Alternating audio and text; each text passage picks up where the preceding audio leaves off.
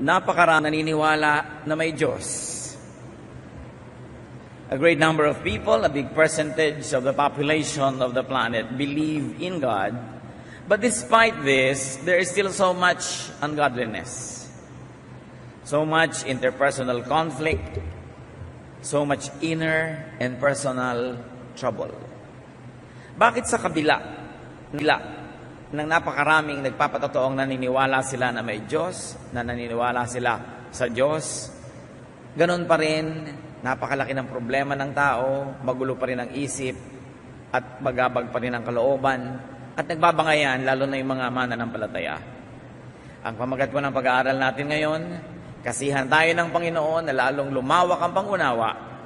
Don't just believe in God, know God.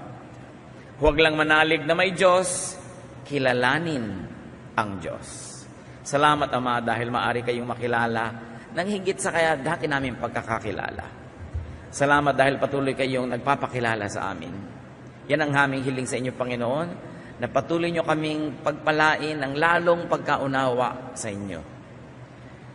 At magamit namin ang pagkaunawang ito sa pagiging lalong kamukha, kawangis ng inyong anak na si Jesus. Patawarin niyo po kami sa aming mga kasalanan, linisin kami, at ngayon biyayaan ng karunungan na mula sa inyo. Forgive us, Lord, cleanse us, and bless us with wisdom that comes from the Spirit, so that we may know you more. Reveal yourself to us. Use your servant as your humble instrument. Be our speaker, teacher, guide, healer. In the name of Jesus, your Son, we pray with thanksgiving. Amen. Napaka-importanting hindi lang magkaroon ng pananalig na may Diyos, hindi lang maging miyembro ng isang relihiyon, kundi magkaroon pa ng malalim na pagkaunawa sa Diyos. Know God more. Know God better. Isa yan sa mga pinakamatatayog na layunin ng tao. Ephesians 1:17, I keep asking that God, our Lord Jesus Christ, the God of our Lord Jesus Christ, the glorious Father, may give you the spirit of wisdom and revelation so that you may know Him better. Yan ang dalangin, itong sumulat ng mga taga-Efeso, na pagkalooban ng Espiritu ng Diyos ng karunungang hindi makalupa kundi makalangit upang lalong mahayag ang Diyos at lalong makilala ng mga mananampalataya. Knowing God better is a gift from God. Hindi ito na nararating sa pamamagitan ng pagsisikap lamang, pag-aaral lamang, kundi ito ay pagpapahayag na biyaya ng Diyos. So ask for this gift, but be ready to be changed by the more revelations that would come. Sapagkat habang lalo nating nakikilala ang Diyos, lumalalim ang pagkakaalam natin tungkol sa Kanya, ay magkakaroon ng mga pagbabago sa ating pananaw, pagbabago sa ating pagkilos at mga pagpapahalaga. Bakit kailangan pang lalong makilala ang Diyos? Why is there such a great need to know God more? Because what you know now about God could have been shaped only by religious instruction or doctrine. Hindi malayo na ang pagkakaunawa natin tungkol sa Diyos ay hinubog lamang ng ating relihiyon. Kaya iba-ibang taong iba-iba ang relihiyon ng kinasalihan, iba-iba ang pagkakakilala sa Diyos. Siyempre, nagpapaligsahan naman ang bawat relihiyon para sabihin sila lang yung tama at yung iba yung mali. But usually what we know of God is controlled by religious officials, religious committees, or councils. Mga grupo ng taong matataas ang posisyon, magagandang kumisa ng mga suot, at sila ang nagsasabi, ito ang Diyos, ito ang dapat mong malaman tungkol sa Diyos, at ito ang kahulugan ng salita ng Diyos. It's possibly correct, but also possibly biased, myopic, self-serving. That's why religious groups oppose one another. Will all subscribe to the idea that there is really one supreme God, creator of all. Iba-iba kasi ang pananaw ng mga relihiyon. So what we know now about God could have been shaped only by culture and tradition. That's why even Filipino Catholics have a different point of view of God from, let's say, Spanish Catholics or German Catholics or American Catholics. Pare-parehong Catholics yun. Kasi may kultura, may tradisyon. What you know about God could be shaped by myth and legend, by imagination. Maaari rin naman na marami nating ideya tungkol sa Diyos ay guni-guni, haka-haka, sabi ni Lola, sabi ng kutsero, sabi ng beautician. Paano natin susuriin kung ang alam natin tungkol sa Diyos ay tama nga? What we know about God could have been shaped only by intellectual discourse and philosophy. Marami naman talagang pinisikap nilang unawain ng Diyos sa pamamagitan ng filosofiya. Pag-unawa, pagsaliksik, pag-aaral ng bawat salita sa Biblia at pinagmulan nito, ano ang kahulugan ng mga salitang ito, etc., etc. Mahalaga ang lahat ng binanggit natin, pero hindi yun sapat. Because understanding God through intellectual discourse and philosophy could be putting God inside man's brain. And the brain is a very small box. Kung iaasa lang natin ang pagkakilala natin sa Diyos sa kayang unawain ng utak, alam naman nating makitid ang utak ng tao. Mababaw ang utak natin. So, paano ito dadaanan ng lahat ng dakilang karunungan tungkol sa Diyos kung ito mismo ay makitid? We know that the human mind could be very limited. So, how could this very limited channel fully access the divine? Paano maaaring dumaan mula sa makitid na utak ng tao ang lahat ng malawak na karunungan tungkol sa Diyos at karunungan ng Diyos? At paano natin mababatid, mauunawa ito samantalang napakalimitado ng ating alam? Kahit mga college graduates, wala pa yatang 10% ang pinag-aralan noon ang natatandaan. Yung pang hindi nag-aral, yung pang hindi hasa, yung hindi bihasa, ano pa ang alam noon? Kaya mga taong mayayabang, nagdudunong-dunungan, ay yung mga tao talagang mangmang. Kasi ang tunay na marunong, ang alam niya, wala siyang alam. Compared sa dapat kanyang malaman. What we know about God could have been shaped by all what we have mentioned or a salad of these things. Nagkahalo-halo na, naging bulang lang ang pagkakaalam natin tungkol sa Diyos. Kaya litong-lito ang mga tao. What you know about God could be partially right and partially wrong.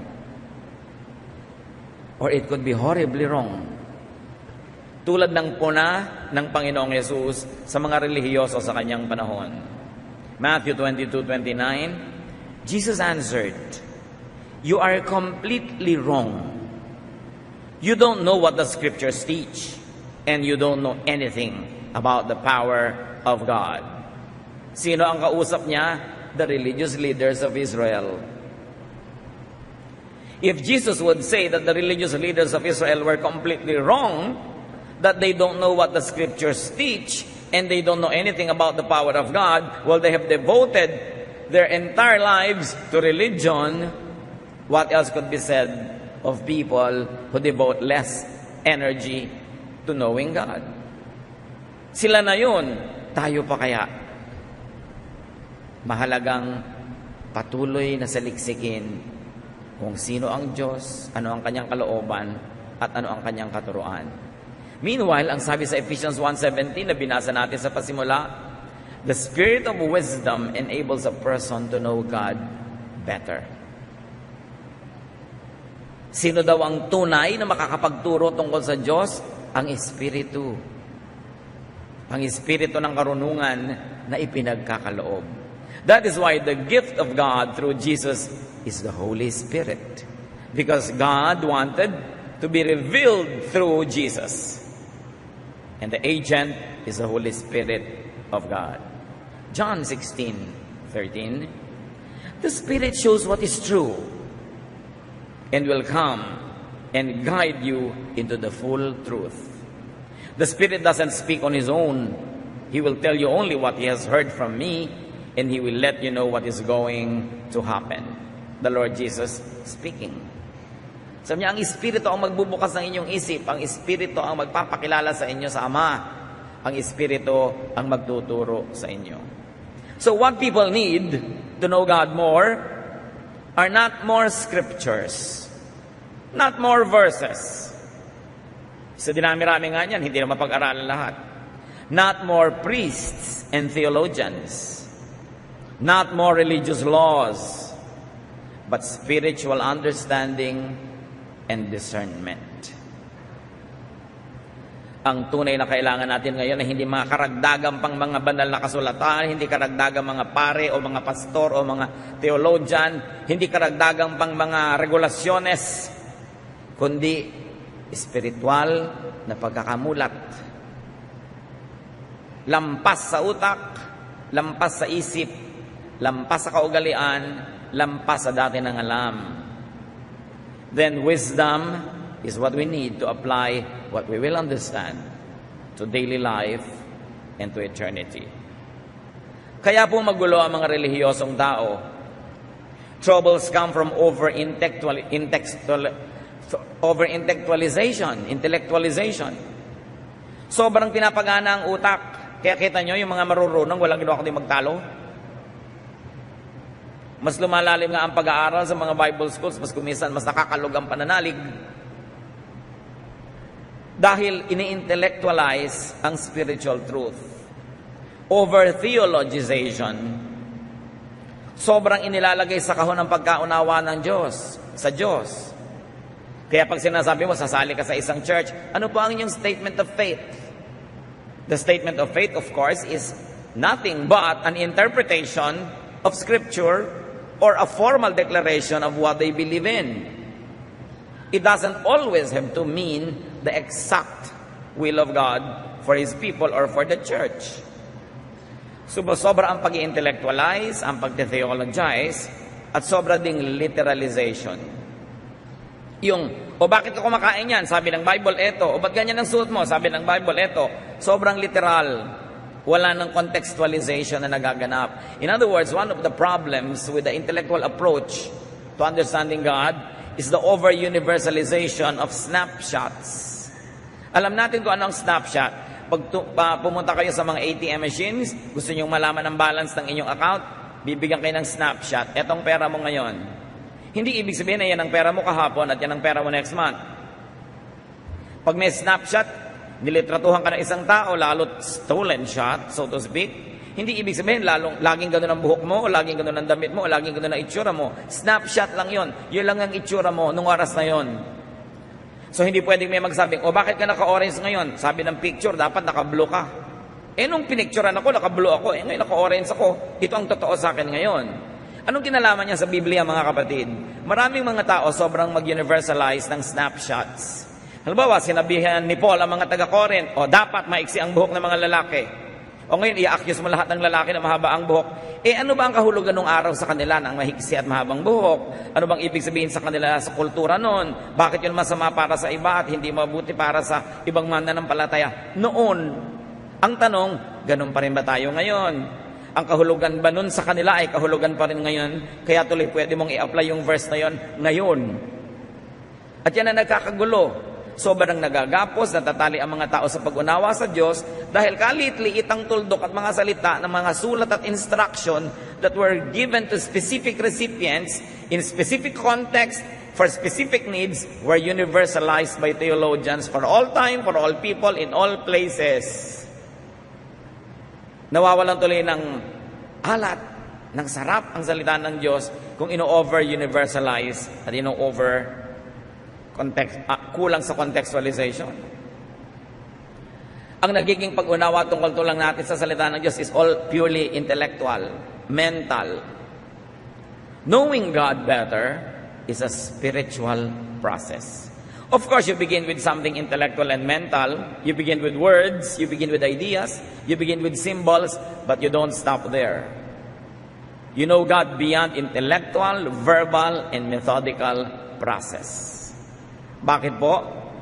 Dahil yung intellectual, verbal, and methodical process ay limited. It's very limiting. How could a finite mind totally comprehend an infinite God? Kung merong napakalaking, kita nyo kung bakit bumabaha, ang laki-laki ng Laguna de Bay, yung lake. Paano pumupunta yung tubig dyan patungo sa Manila Bay? Dadaan lang sa napakakipot na Pasig River. Nagbabaha tuloy, nagbabara. Kasi hindi kayang dumaan ang lahat ng tubig sa Laguna de Bay, lalo kung katatapos lang ng bagyo at mahabang ulan, hindi kayang dumaan sa makitid na ilog na Pasig. At yung ilog na yon, ganun ang utak ng tao. Ang kitid-kitid lang, paano mo patadaanin lahat ang pwedeng maunawa tungkol sa Diyos na napakalaki? Nakakatulong ang utak, nakakatulong ang karunungan, pero hindi yun ang lahat-lahat. Kailangan ng espiritual na kapahayagan na nauunawa hindi ng utak, kundi ng espiritu na nananahan naman sa atin. Kaya sabi ng binasa nating verse, ang dalangin ko, pagkalooban kayo ng Diyos, ng Espiritong makapagbibigay ng kaliwanagan para maunawa nyo ang Diyos. Espiritu. Yung Espiritong nasa kabilang ibayo, dadaan sa Espiritong nasa atin para lalo nating maunawa ang Diyos. Philippians 3:10, all I want is to know Christ and the power that raised Him to life. Walang mahalaga sa akin, wala akong higit na hinahangad kundi makilala si Kristo at maunawa ang kapangyarihang bumuhay na muli sa Kanya. So this is the highest aspiration, the highest development, the highest accomplishment is to know Christ and the power that raised Him to life. The same power that will raise us to life. Magandang mag-memorize sa mga verses. Pero ang daming tao, memoryado yung buong Bible, pero nakilala ba nila ang Diyos? Naging maka-Diyos ba sila? Maganda mag-aral ang mga theology, surely. Isa rin niya sa mga susing maaaring magbukas ng ilang pinto. Pero tunay na mahalaga ang pagkakaloob, ang pagbibigay ng Diyos ng pagkaunawa. At lumalampas ito sa utak. So search for that knowledge of God, for that understanding, for that power that raises one to life. Napakagandang hangarin na maunawa mo kung paano binuhay si Kristo. Dahil ganun din tayo bubuhayin. So hindi lamang mga theological decorations, theological knickknacks that lead not to life but often to quarrels. Bakit natin kailangang seryosohin itong ganitong pag-aaral, mga kapatid? Madali naman magturo ka ng verse, ibigay mo yung kahulugan, historical background, application today, tapos ang kwento. Pero hindi lang dapat dinadaan sa mga ganun ng pag-unawa sa Diyos. Dapat magbukas pa tayo ng ibang channels. At pwede yan sabay-sabay na bukas because we were fearfully and wonderfully made. There is so much more to know about God beyond what we hear and what we see in verses. So know God spiritually. How do you do that? Through prayer and meditation on your own. Dapat nating sariwain, balikan at buhayin yung personal na pakikipagniig sa Diyos. Yung wala kang sinasabi, nananahimik ka lang, hinahayaan mo lang kausapin ka ng Espiritu. Beyond words, beyond sermons, beyond reason, beyond thought, beyond the mind, beyond logic. Sobra na tayong nasanay na para mga baby na sinusubuan, kutsa-kutsarita ng pagkain. Akala natin umattend tayo ng church once a week, umupo ka doon ng 1.5 hours, ay nagkaroon ka na ng spiritual feeding na sapat. No. Dapat ang pag-aaral natin ang sabay-sabay ay nagbubukas lamang ng isip nating marami pang dapat tuklasin ng isa, ng solo. Pag nag-iisa ka sa iyong silid, sa iyong lugar, sa iyong kinalalagyan, kailangang patuloy mong hanapin ang Diyos at makinig ka sa Kanya diretso. Hindi lang yung nadidinig mo through the pulpit, through the Sunday school teacher, through the radio, through the TV. Kasi yung galing sa Diyos na mensahe, nagiging second or third class na dahil dumaan na kung kani-kanino bago makarating sa iyo.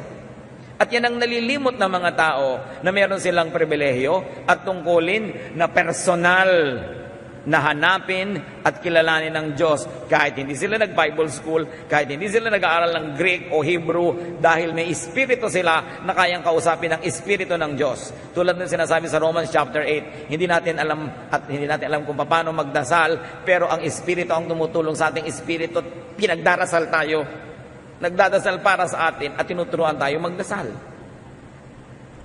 Huwag kayong makontento na nakikinig dyan sandali at pag 1 hour nakahabaan na, naiinip na. Walang mararating ang pagkakilala natin sa Diyos na walang hanggan kung napakalimitado ng ating ibinibigay na panahon para siya pakinggan. At nadidinig ang Diyos, hindi lang sa pamamagitan ng bibig ng mga mangangaral dahil kaya kang kausapin ng Diyos ng diretsahan.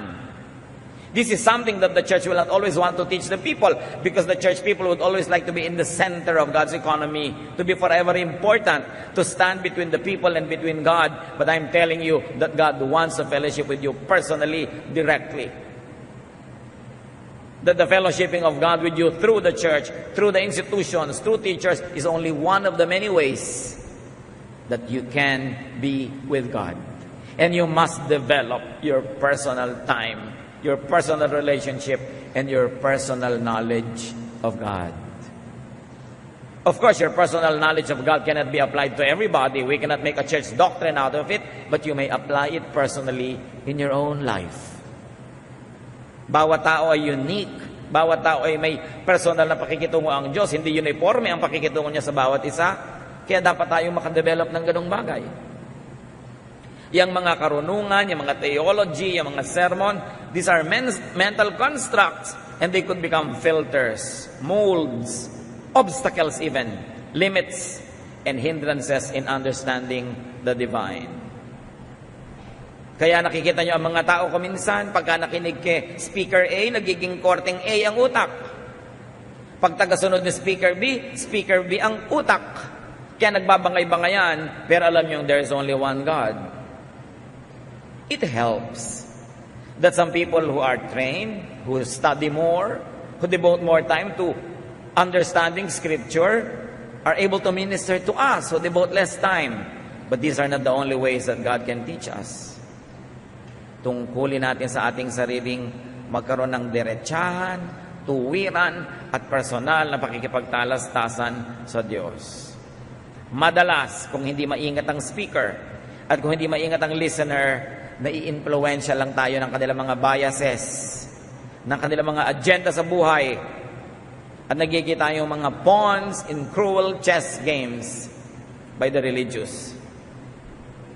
Mahalaga bungkalin ang personal na relasyon sa Diyos. We get limited by our brain. We get limited by our minds and by our thoughts. And sometimes we can get limited by our own church. Kaya imbes na naging committed to God, ay committed ang utak. Marami mga tao broad-minded nung hindi papalabasan ng Bible, nung hindi religyoso, nung nagkaroon ng mga religious affiliations, committed ang utak, lumiit ang mundo. Sa halip na lumaki. Kasi nga napapakitid tayo ng theology madalas. Human thought does not always correspond with divine truth. Hindi laging sang-ayon at katumbas ng iniisip ng tao ang iniisip ng Diyos. Human thought can never correspond completely with God's truth. Isaiah 55, 8-9. The Lord says, "My thoughts and my ways are not like yours. Just as the heavens are higher than the earth, my thoughts and my ways are higher than yours." Ang iniisip ko ay hindi katulad ng iniisip nyo, sabi ng Diyos. Ang aking pag-iisip, ang aking mga pamamaraan ay higit na mataas kaysa sa inyo, tulad ng kung gaano kataas ang langit mula sa lupa.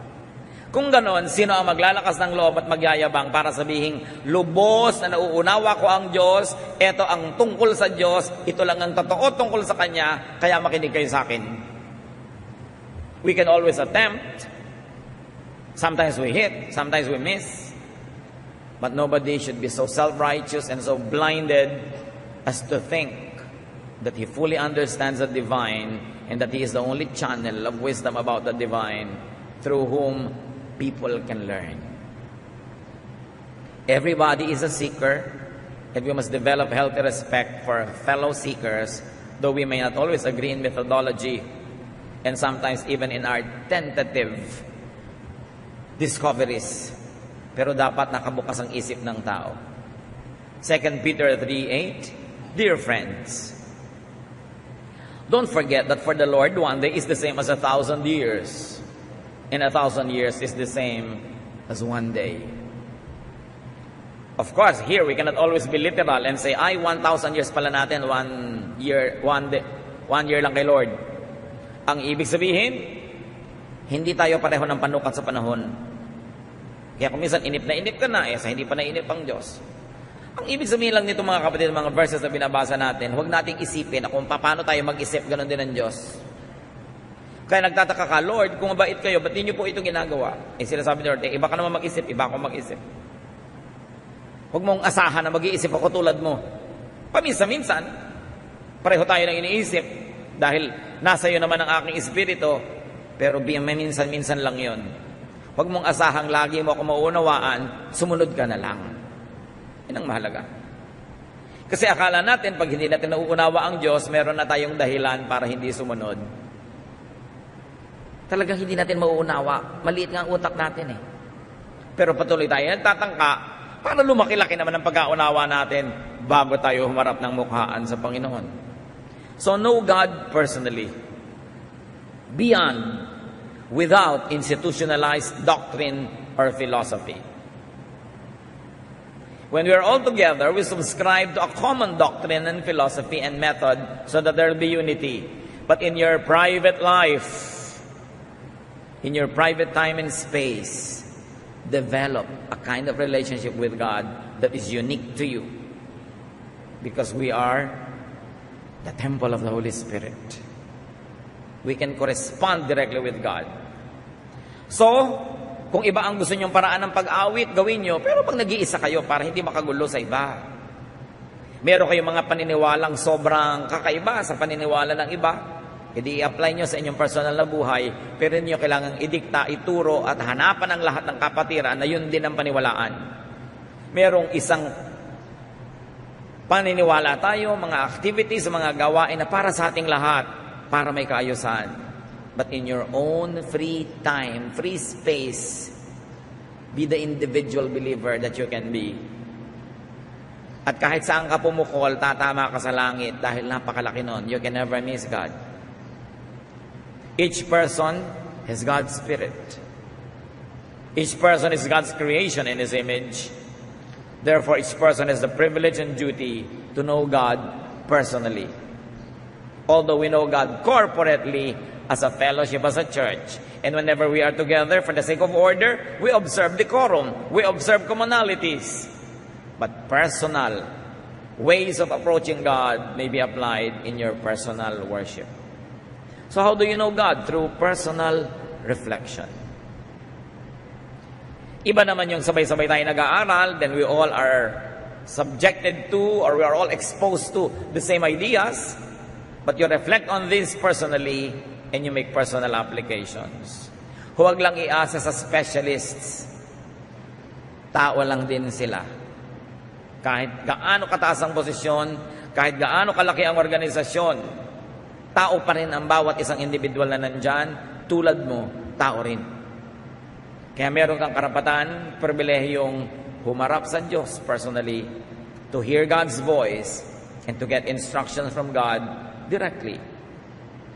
We only have to have filters dahil baka naman yung akala mo, instruction from God, imagination mo pala, o desire mo lang pala yun. Kaya maganda rin may counsel, nagpapapayo tayo sa mga mas bihasa, para mas makita natin kung kaya ba natin iniisip na yun ang gusto ng Diyos, dahil pala gusto lang naman natin talaga at ipinipilit natin at naghahanap lang tayo ng sangkalan o kakampi. Napakaraming personal na pagkakakilala sa Diyos sa labas ng templo, kahit sa Old Testament. Napakaraming revelation ng Diyos sa mga personal na mga individual, hindi pinadaan sa religious institutions. Although may pinapadaan din sa religious institutions. So know God experientially sa pamamagitan ng ating karanasan. Lasapin ang Diyos. Exodus 33:13, sabi ni Moses, "If you are pleased with me, teach me your ways, so I may know you. and continue to find favor with you. Paano sinisikap ni Moses na makilala ang Diyos? Ang laki-laki ng Diyos, alin ang uumpisahan niya? Sabi niya, ipahayag niyo sa akin ang inyong mga pamamaraan, ang inyong methods, your ways. And by knowing your ways, I will begin to know you. By knowing your methods, by knowing the way you do things, then I will have tools to know you more. Knowing God's ways leads to knowing God. And the ways of institutional religion are not always God's way. Alam niyo kung paano napakarami nagkaroon ng mga religious wars? Hindi yan ang way ng Diyos. The way of Jesus is peace. Kaya nung siya aarestuhin sa halamanan, naglabas ng sandata ang isa sa mga kanyang mga alagad at tinaga yung isang taong dumating. Sabi ng Panginoon, itago mo yung sandata mo. Kung gusto ko ng giyera, kaya kong tumawag ng mga bata-batalyong anghel para makipaggiyera. But that is not my way. So whenever you see religious wars, you know that it is only the way of men, the way of religions, but not the way of God. And in that case, religious groups misrepresent God. Kaya kailangan nakikita natin yon. Know God through His dealings with you and others. Alam nyo ba na kung bubuksan nyo lang mga kapatid ang inyong mata at tainga, be observant, makikilala nyo ang Diyos kung paano siya sumasagot sa inyong mga dalangin. Kasi lagi siyang sumasagot. Yes, no, later, sagot yon. Kung paano siya nagpapahayag sa pamamagitan ng mga mumunting mga himala na hindi nyo napapansin. Ang sarap na magbukas ng mata, magbukas ng pakiramdam, at damahin nyo ang pagtuturo, pag-aakay sa inyo ng Diyos araw-araw. Laging nandoon. Hindi lang kasi tayo nakatune in. Wala tayong inaabangan kundi mga dagat na mabiyak, mga tala na bumaba, umakyat. Maraming himala araw-araw. Yung mananalangin lang kayo, lalo yung mga talagang nananalig, humihingi ng signs, nakakakita sila. Lord, ano po bang gagawin ko? Nakakalito naman. Ang sasagutin ko itong si manliligaw A, B, or C. Please give me a sign. And they see signs. Kaya lang, don't be deluded and don't be deceived by your emotion. Kailangan, sinusuri, pero meron. Buhay ang Diyos. Kumikilo siya. Sangkot siya sa buhay natin araw-araw. Kailangan lang nating makita. Hindi lang sa verse na nakikita. Hindi lang sa sermon. Araw-araw.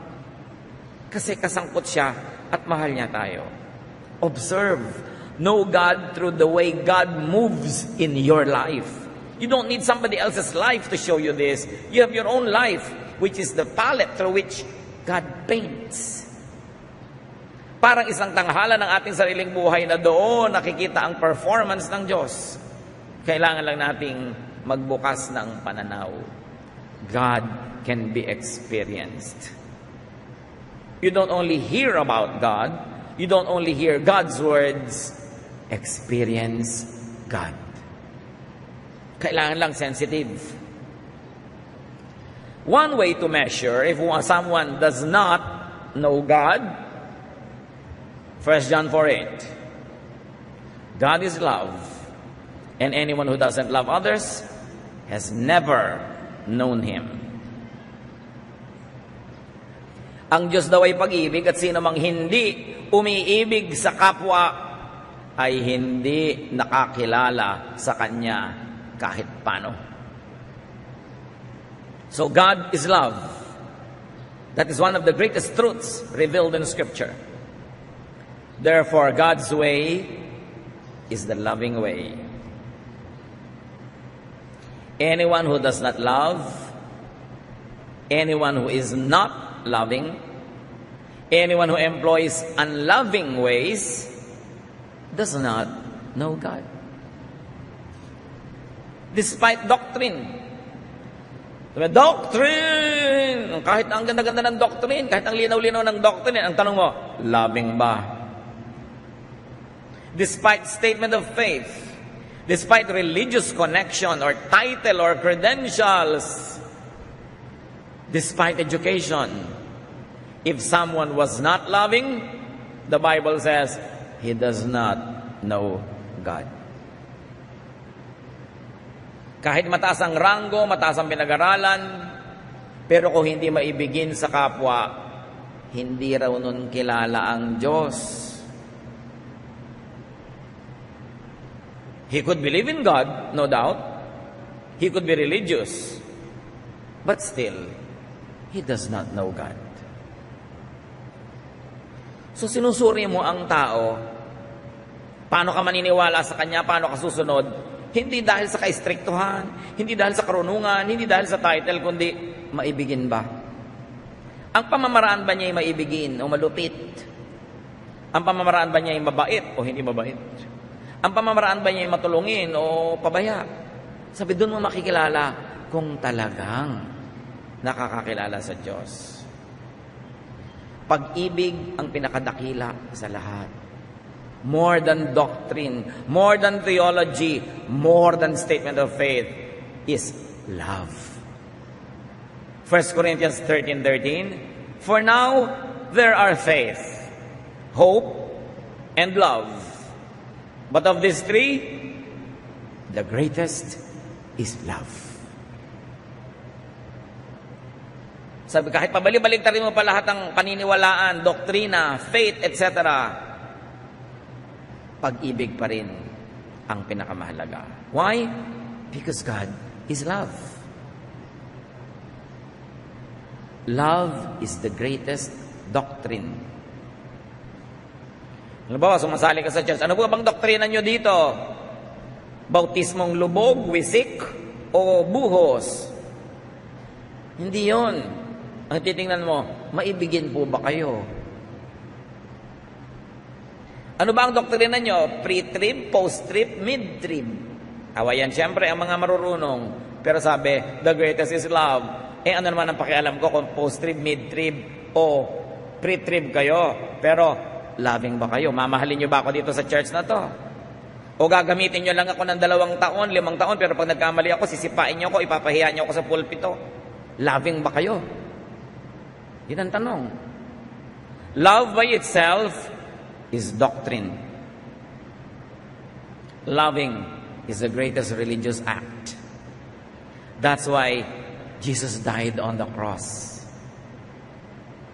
He did not die preaching. He did not die disciplining people. He did not die na namamalo, nagagalit, nanguhusga. He died loving.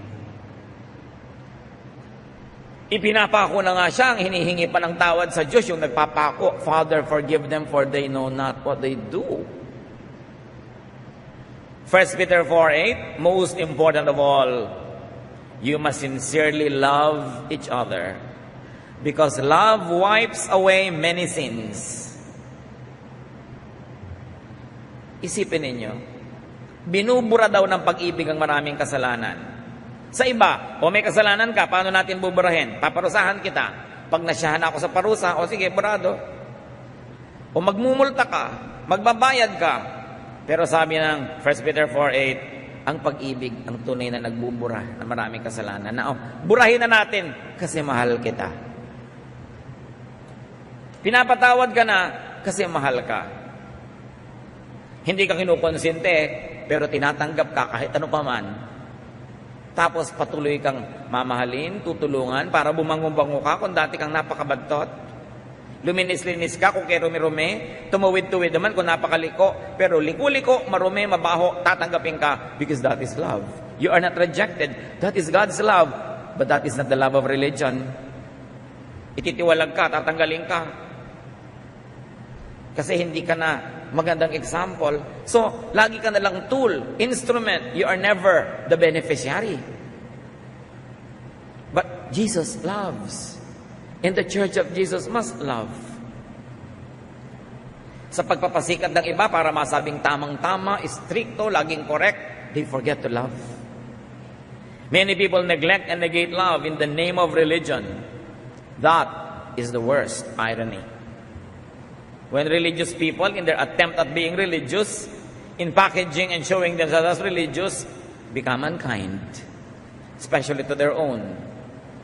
Kaya ang babait ng mga churches sa first-time guest, pero ang lupit sa mga workers.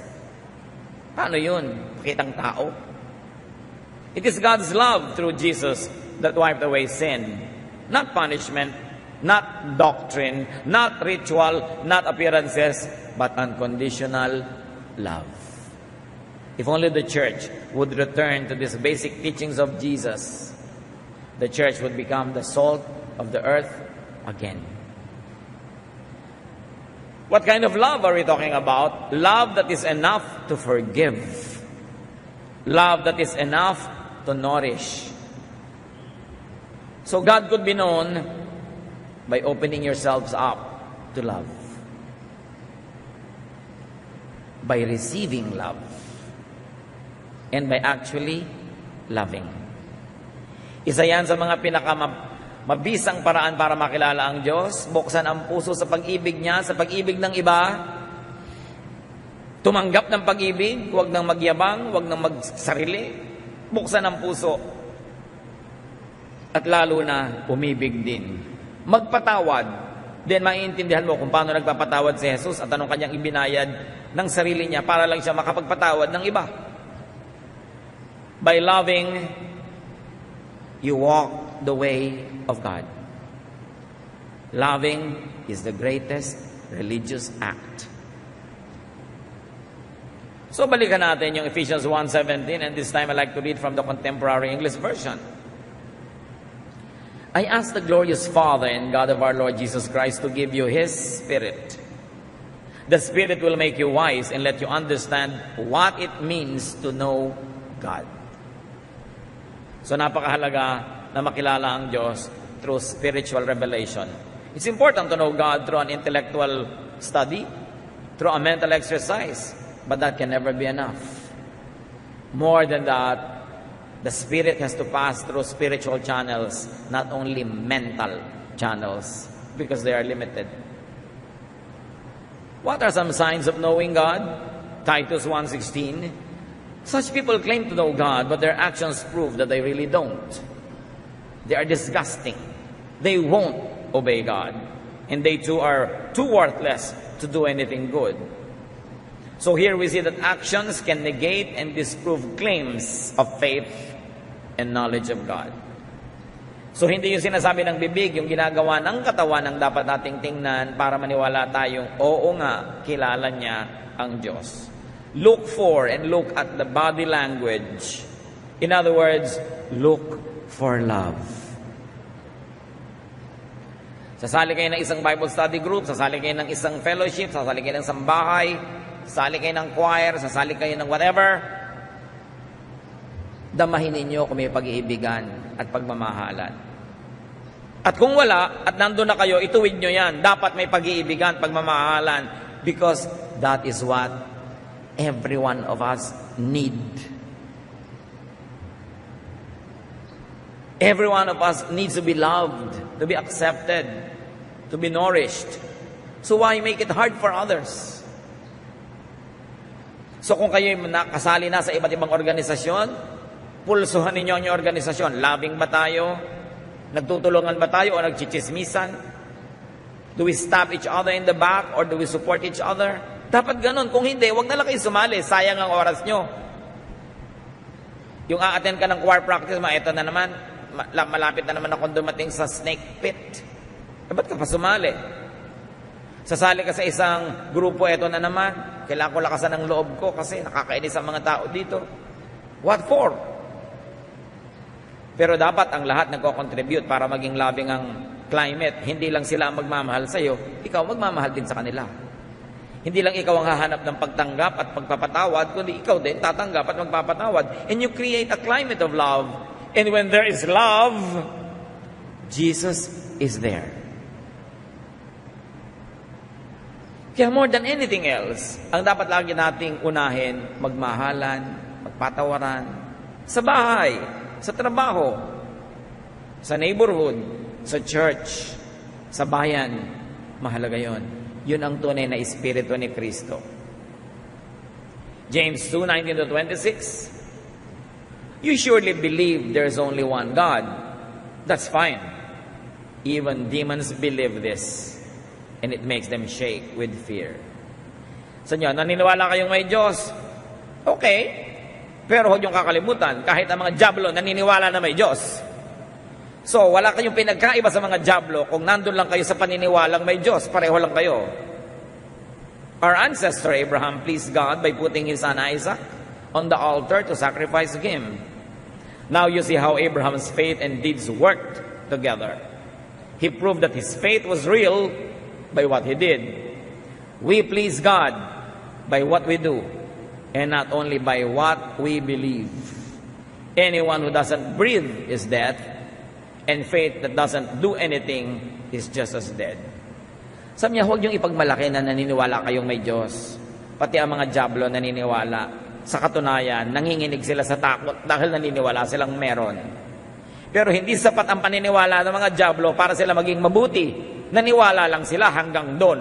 Kaya sabi, kung kayo man naniniwala lang, pero hindi kayo mabuti, hindi kayo gagawa ng mabuti, walang patunay sa inyong mga gawa na naniniwala kayo, katulad lang kayo ng mga Diablo na yun. Huwag kayong manalig na okay na kayo dahil lang naniniwala kayong may Diyos. Dapat yung paniniwala nyo magbunga ng mabubuting gawa para malayo-layo kayo umagwat at umangat mula sa mga Diablong naniniwala din naman. It's not enough to have religion. You have to be filled with good works, good deeds. It's not enough to attend church. You've got to do good things while you are attending and even while you are not attending. It's not enough to believe in God. Know God to the point of obedience, to the point of loving. Actions, obedience to God, and good deeds are signs of knowing God. Not intellect, not memory verses, although they help. Matthew 5:16, sabi ng Panginoong Jesus, make your light shine so that others will see the good that you do and will praise your Father in heaven. Love is the greatest proof of knowing God. Many people don't know religious teaching. They don't know doctrine. Probably they don't even go to church. But they are loving. Therefore, they know God more than those who don't love, but are full of religious activities. Some religious people become unloving, harsh, and cruel precisely because they are religious. Because they try to be religious and they impress others with their religiosity. They try to prove that they know God by acting like God, by acting like judges, by being unkind and cruel to so-called sinners, by being hostile to other God-seekers, by setting themselves apart in direct opposition to God's ways. James 1:27, religion that pleases God the Father must be pure and spotless. You must help the needy orphans and widows and not let this world make you evil. Ano daw yung tunay na religion? Helping needy people, doing good deeds, being kind, being loving. So brothers and sisters, choose to love. Meron kayong tiya nakakainis, you can choose to love and choose to hate. May kasambahay kayo nakakabuwiset, you can choose to love, you can choose to hate. Choose the loving way. Because God is love. That is the way of Jesus.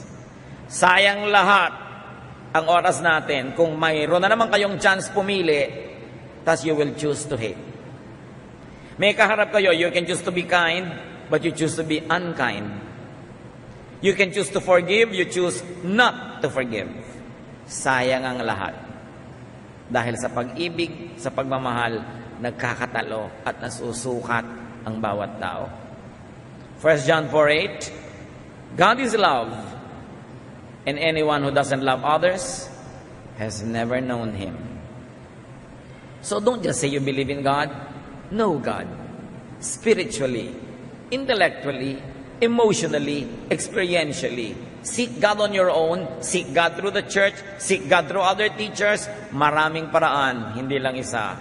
But on top of all of that, you want to know God? Love. and you will know God. Dear God, we thank you.